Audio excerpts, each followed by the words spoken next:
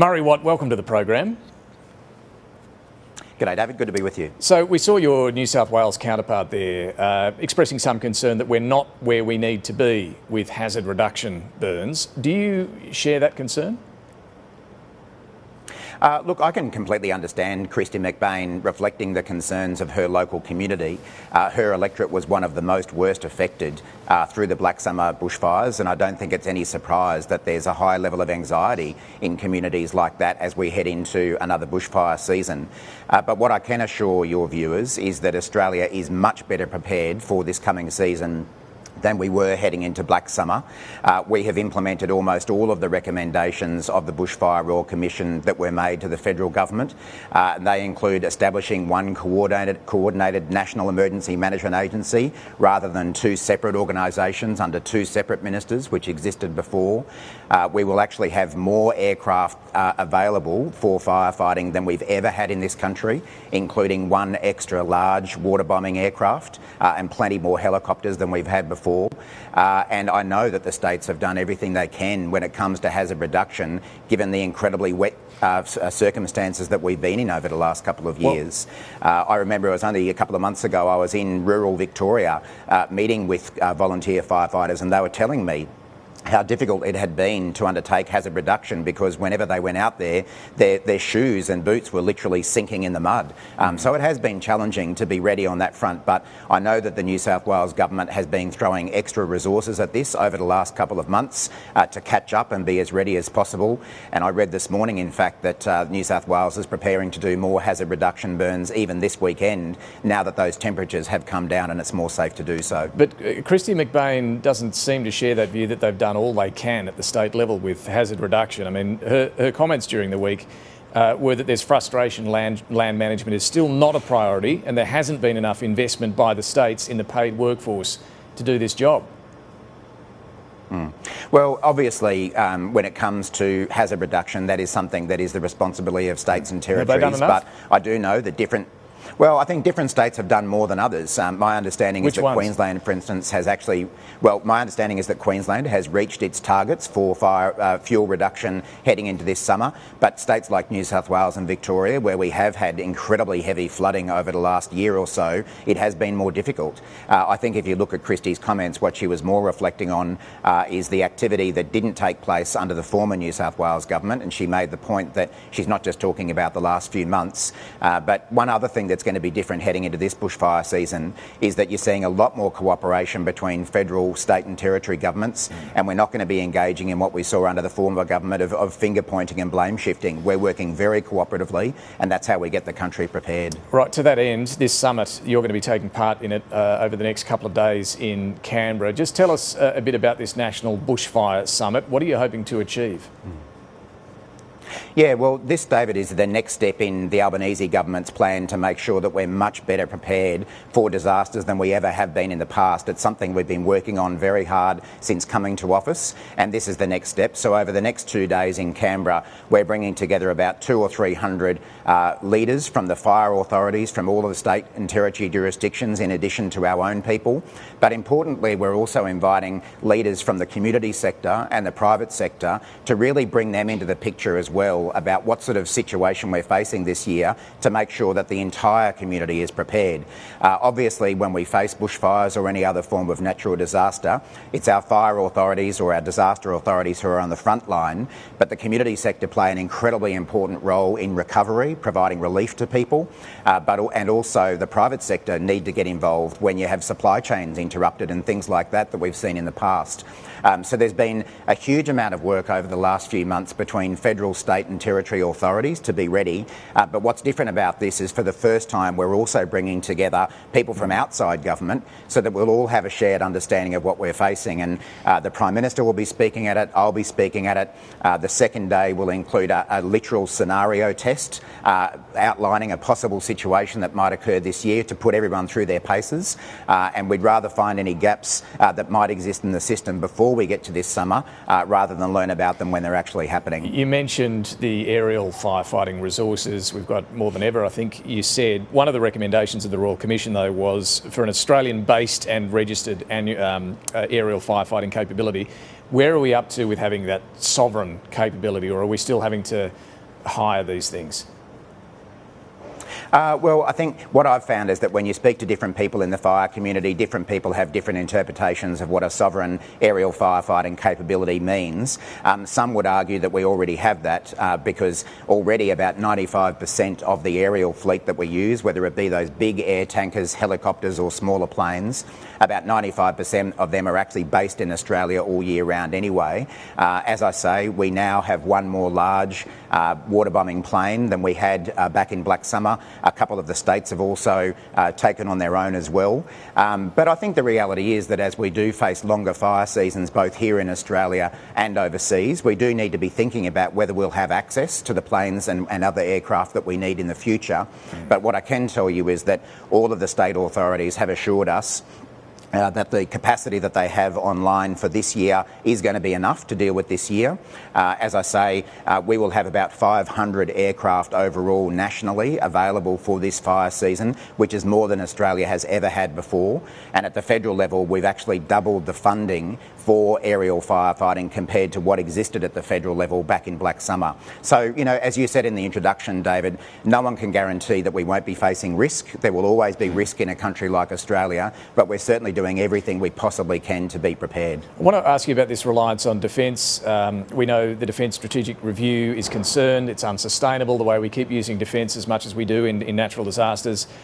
In opposition, just before the election, you were sharply critical of the lack of defence resources during those floods in northern New South Wales. What's your view now? What's the answer to getting this balance right? Yeah, well, I think what we need to do is, as the Defence Strategic Review identified, is recognise that the Defence Force are under immense pressure themselves. We do live in a more uncertain strategic world than we have in the past, and it's important that the ADF can be focused on their core mission, which is the defence of the nation. And the reality is that every time we do call on the Defence Forces to assist in a disaster situation, that is taking them away from their training and their preparedness for their core duty. But I want to be clear with people that the Albanese government will always make the Defence Forces available when they're needed, but what we need to do is recognise that they should be used as a last resort rather than a first port of call. I think in a situation like we faced in Lismore and the Northern Rivers of New South Wales, there is no doubt that you would need the ADF deployed for that kind of thing. And in the recent floods in the Kimberley, we were bringing people across from Townsville, aircraft in Townsville, and I know they found that essential. But it's about getting the balance right and making sure that we are not overly relying on them. And that's why, for example, we're investing in a group called Disaster Relief Australia. We're providing them $38 million over the next few years. They're a veteran-based volunteer organisation that I've seen in the field doing fantastic work to help with clean-up, help with recovery. So we need to be finding other solutions rather than only turning to the ADF. Just on those other solutions, using veterans as volunteers, no doubt is one of them. But I know the Home Affairs Department has a discussion paper on this, trying to get a bit of creative thinking. You've also suggested in the past ideas around maybe a semi-professional firefighting service. What's your current thinking, Murray Watt, on how we deal with the fact that, you know, we can't rely on defence as much as we have? Climate change means we're going to have more and more intense events like this. There are fewer volunteers with all the SES and bushfire brigades and so on. So what do we need to be thinking about here? Well, as you've outlined, David, it's a very challenging environment that we are facing in coming years because of all of those factors coming together. As you've said, the Department of Home Affairs is currently undertaking a big piece of policy work to really establish what we will need at the federal level in the future to be able to respond to disasters in a personnel sense and an equipment sense. That work will carry into the new year, and I don't want to preempt those recommendations. But as I say, we're taking short-term steps in the meantime by investing in those kind of groups like Disaster Relief Australia. But it is possible that in the future we're going to need to be turning to sort of semi-professional firefighting services, which is what they have in places like California, where people can come online and be paid for their services for longer periods of the year, sort of just for the fire season rather than an entire year. There are all those sort of options that are under consideration at the moment. What about, would we ever get to the point where we have to look at some sort of national community service where people up to a certain age perhaps have to do a certain number of hours, be it with the SES or the Rural Fire Service, to ensure that the boots are there on the ground? Again, that sort of option is under consideration through this review process that we've got underway at the moment, and that sort of thing I know has been suggested to people. I think that there probably are young people out there who'd be more interested in providing that kind of community service than they might be for enlisting in the Army Reserves or things like that. I think we should be thinking about all options about how we meet our future needs. So you're open to that idea of actually obliging people, requiring young people to do that sort of service? Well, I wouldn't want to commit to sort of obliging people or forcing them to do so. It might be possible to do it in a voluntary manner, such as what we have with the Army Reserve at the moment. We don't force people to join the Army Reserve, but there's a lot of people who want to choose that option. And similarly, there might be people open to this as well. I think there's a range of different options that we need to consider. It might also be about supporting the states and territories with building up their numbers of volunteers, because I think we do need to be cautious about having the federal government overstep its area of responsibility.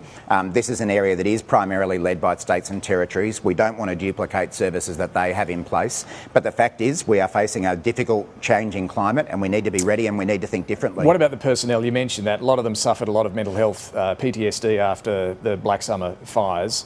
Maybe that's one of the reasons why volunteer numbers are down. Federal government does fund some of the mental health supports here. I was talking to Forthcoming the other day, one of the groups that tries to help prevent worse problems happening with mental health amongst volunteers. They have to scramble each year for funding, though. Shouldn't this be a core part of bushfire readiness, looking after the mental well-being of those volunteers? There's no doubt that we need to be supporting the mental health needs of our volunteers and our paid personnel. They go through some incredibly traumatic situations, and I've spoken to many of them in the field about what they've gone through, and that is why we are providing funding to organisations like Fordham, the Black Dog Institute, Phoenix, a number of others as well. Just recently, the Assistant Mental Health Minister, Emma McBride, and I released a new mental health framework for how we support our volunteers. So these are, again, are all ideas that we have under consideration and we're acting on at the moment. A couple of other things, Minister. Clearly the Royal Commission into natural disasters, into the bushfires, was a worthwhile exercise. All of the states signed letters patent to be a part of it. Why isn't there going to be a Royal Commission into the COVID pandemic? Well, for starters, there was never a commitment made to have a Royal Commission. The commitment made was to have an independent inquiry, and that's what we've established. And really what the government is about trying to understand the lessons from the past rather than trying to engage in political point scoring. I mean, typically Royal Commissions have been used for areas where you've had maladministration, potential corruption, potential criminal referrals, such as the Robodebt Royal Commission that's happened recently. Well, not with the Bushfire Royal Commission. That was about trying to look at a crisis and work out how to better handle the next one. Yeah, but I think the issue is that because we did have every state operating differently in this through COVID, David, I think it would be just impractical to be able to have a Royal Commission that looks into every decision of every state government. Why? You'd really end up needing to have you'd have to have 8 separate Royal Commissions to look into the activities of 8 separate jurisdictions. I mean, I'm talking to you from Coolangatta, just near the New South Wales-Queensland border. New South Wales and Queensland operated differently on different ways, whether it be about border closures, school closures. We'd have a long-running inquiry that would never end if it was looking into every single decision. So can you just clear that up for us? It won't that every jurisdiction made. Okay, so this inquiry won't look at school closures? No. Well, what Mark Butler said last week was that one of the terms of reference for the inquiry is the public health responses that were undertaken. We've also said that the different responsibilities of the federal government and the states will be within scope. But what does that mean? Will it look at school closures? Just back to the question. Will it look at school closures?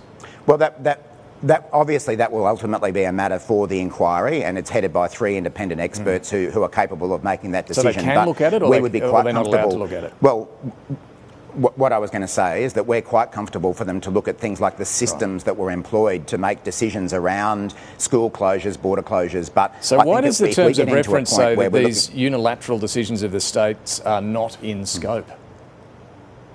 Well, what I'm saying is that I think remember, this is primarily an inquiry into the Commonwealth's role and the Commonwealth's handling. It's a Commonwealth inquiry, so it makes sense that primarily it's going to be the actions of the Commonwealth that are in focus. But we have also said that the responsibilities of states can be taken into account, and I think it would be perfectly fine for the inquiry to consider the systems that states had in place for deciding things like border closures, school closures. Right. But if we get to a point where the inquiry is looking into every decision that every state was made, this inquiry will never end. And what we want to do is have a good set of recommendations about how we can learn from the past, not engage in political point scoring, whether it be about the former federal government or Liberal and Labor state governments, but actually have practical recommendations that set us up for the future. Just a final one, in your capacity as Agriculture Minister, overnight China's Commerce Ministry has suggested a so-called package deal to drop the tariffs on Australian wine if we drop some of our anti-dumping approach on Chinese wind towers, railway wheels and stainless steel sinks. What's the Australian government's view on that package deal? Well, we see these as entirely separate matters, David. Obviously, as a result of the great work of the Prime Minister, the Foreign Minister, the Trade Minister and others, we've been able to stabilise our relationship with China, and that is paying dividends for our farmers in areas like barley, horticulture, cotton and others. But wine remains an issue that we want to see resolved, and we've said all along to China that we'd like to see it resolved in the same way the barley dispute was resolved, through dialogue. But we will continue our case before the WTO about China's anti-dumping tariffs when it comes to wine. That trade was worth about $1 billion to Australia before those tariffs were imposed. It's down to about $16 million a year now. So it's important we have those lifted. But it's package deal, is it? Yeah, no, we see them as entirely separate matters. We will continue our WTO case when it comes to wine, and we will continue to defend the case when it comes to steel. But we hope that all of these things can be resolved by dialogue. All right, Murray Watt, appreciate your time this morning. Thank you. Thanks, David.